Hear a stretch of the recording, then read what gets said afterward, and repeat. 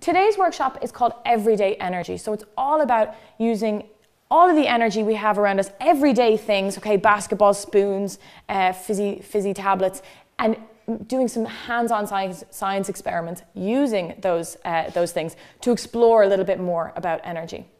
So energy is actually all around us in our everyday lives. Okay, from the moment you wake up to the moment you go to sleep, you have lots of different types of energy. We're making energy. There's loads of different types of energy in the world, and we're gonna explore some of those. Can anybody tell me one type of energy? Yeah, wind energy. Brilliant. And what's the contraption we use to take the energy from the wind? Does anybody know? Windmill, wind turbine. Perfect. What's another type of energy? Yeah. Nuclear. Yeah, that's another type of energy. Yeah. Solar. And what's the contraption we use to get the energy from the sun? What's it called? Yeah? Solar panel. Excellent. Is there any other way we can make energy? Or yeah? Like water, waves. Water. Brilliant. So waves, we can use our waves, our tides, our rivers to make energy. What else? Anything else? Where do you think, what kind of energy do we need to make our lights go on and our TVs go on and things like that? Electricity. And where do you think most of our electricity comes from? How do you think we make most of our electricity in this country? It does, it comes from the wall, and that travels back into our power lines all along our streets. Does anybody know where it eventually ends up? It's a big giant factory called the something station. Anybody know? Yeah?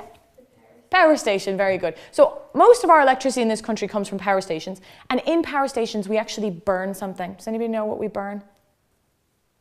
It's fossil fuels, okay? Do you guys know what fossil fuels are? Yeah, so can anybody name a fossil fuel for me? Yeah? Coal. What's another one? Turf. Perfect. Turf, peat. Another one? Don't worry, we've got petrol, we've got diesel, oil and gas as well. Okay, so actually 95% of our electricity in Ireland comes from burning fossil fuels. So most of our electricity actually comes from these non-renewable sources. So burning our fossil fuels, coal, oil, petrol, gas, those sort of things. And but you can get electricity and energy in lots of other different ways. Okay, how do we get our energy? Where do we get our energy from? Do we plug into the wall overnight and charge up? No. What do we do? Very good. We eat food. And where does the energy for our food come from? Where does it all originally come from?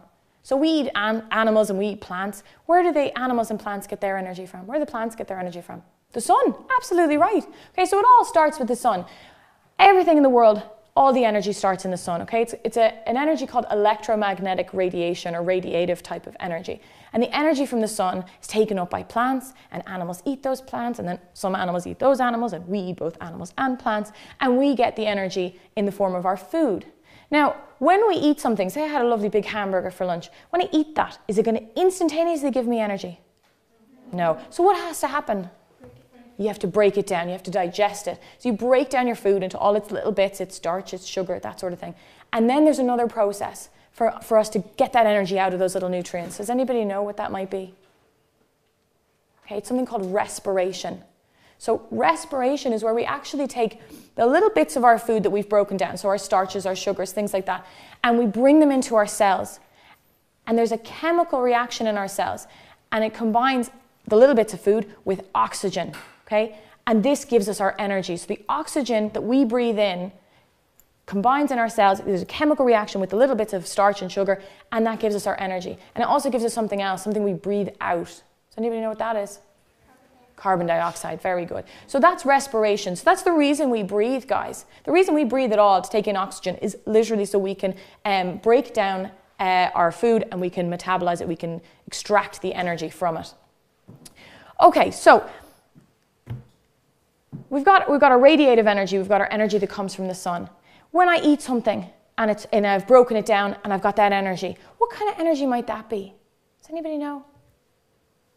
Is it stored or is it moving energy? Is it moving? If I've eaten it but I haven't done anything yet, it's stored, okay? So if I'm like this, I've had my hamburger and I'm like this, what's it like? Stored or moving? Have it stored, okay. So it's stored energy. And then if I go to move, what is it turning into?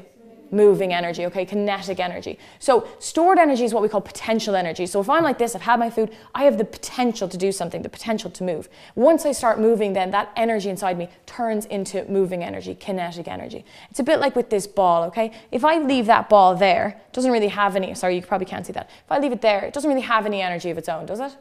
No. But I can give it my energy by picking it up. And now this ball has stored energy, okay, potential energy. It's got the potential to do something. And when I throw it like that, it changes into moving energy, into kinetic energy.